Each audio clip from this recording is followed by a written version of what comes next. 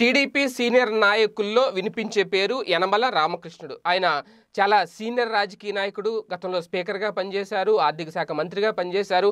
ఎప్పటినుంచో తెలుగుదేశం పార్టీలో కొనసాగుతూ వస్తున్నారు.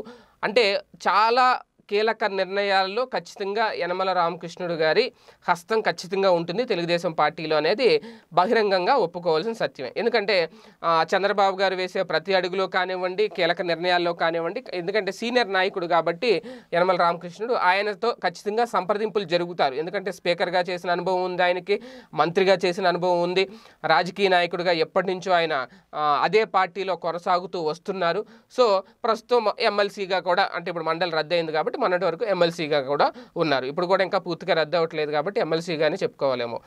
వాళ్ళే ఒప్పుకోవట్లేదు కదా, ఇంకా అక్కడి నుంచి ఆమోదం పొంది వస్తే కానీ రద్దు అయినట్టు కాదు అని. సో ఎమ్మెల్సీగానే అనుకుందాం, ఎమ్మెల్సీగానే కొనసాగుతున్నారు. అయితే ఇంత రాజకీయ అనుభవం, ఇంత రాజకీయ సీనియారిటీ పలుకుబడి ఉన్న వ్యక్తిని చంద్రబాబు గారు దూరం పెడుతున్నారా అనే ప్రశ్నలు వినిపిస్తున్నాయి. ఎందుకు దూరం పెడుతున్నారనే ప్రశ్నలు ఇప్పుడు లేవనెత్తారు అంటే, సెలెక్ట్ కమిటీలు ఏవైతే ఉన్నాయో ఈ రెండు బిల్లులకు సంబంధించి సిఆర్డీఏ ఉపసంహరణ బిల్లు, అలాగే 3 రాజధానుల అంశానికి సంబంధించి బిల్లును అడ్డుకునేందుకు తెలుగుదేశం పార్టీ వ్యూహాత్మకంగా విచక్షణాధికారం ఉపయోగించి మరి సెలెక్ట్ కమిటీలను వేసింది. కాబట్టి ఆ సెలెక్ట్ కమిటీల్లో, ఆ 2 సెలెక్ట్ కమిటీల్లో ఎందుకు యనమల రామకృష్ణ గారి పేరు లేదు అనేదే ఇప్పుడు చంద్రబాబు గారు ఆయన్ని దూరం పెట్టారా అనే ప్రశ్నలు వినిపిస్తున్నాయి. వాస్తవానికి ఒక కమిటీలో నారా లోకేష్ గారు ఉన్నారు, అశోక్ బాబు ఉన్నారు, అలాగే మిగిలిన వాళ్ళు కూడా చాలామంది ఉన్నారు, బీజేపీ సభ్యులు ఇద్దరు. ఓకే, వాళ్ళందరినీ పక్కన పెడితే తెలుగుదేశం పార్టీలో ఉన్నారు. కాబట్టి వాళ్ళందరితో పోలిస్తే యనమల రామకృష్ణుడు చాలా సీనియర్. అలాంటి వ్యక్తి కనుక ఆ కమిటీలో సభ్యుడిగా ఉంటే ఆయన నిర్ణయాలు అక్కడ కమిటీలో చెప్పే అవకాశం వీలుగా ఉంటుంది. ఓకే, దానివల్ల ఏం కలిసి వస్తుందా లేదా అనేది పక్కన పెడదాం. ఆ కమిటీ వల్ల మండలి రద్దు ఆగిపోద్దా, లేదంటే మండలి యథావిధిగా నడుస్తుందా, జగన్మోహన్ రెడ్డి గారికి ఆ కమిటీలు ఏమైనా చుక్కలు చూపిస్తాయా, రకరకాల కథనాలు వస్తున్నాయి తెలుగుదేశం పార్టీకి అనుకూలంగా. ఓకే, వాటి గురించి ప్రస్తావించడం కంటే అలాంటి అంత సానుకూల వాతావరణం ఉన్నప్పుడు సీనియర్ ఉంటే కనుక అందులో ఖచ్చితంగా ఈయన ఆలోచనలు, ఈయన విధానాలు ఎంతో కొంత కలిసి వచ్చే అవకాశం ఉంటుంది. ఈయన కమిటీ చర్చలు జరిపినప్పుడు ఈయన పార్టిసిపేట్ చేస్తే.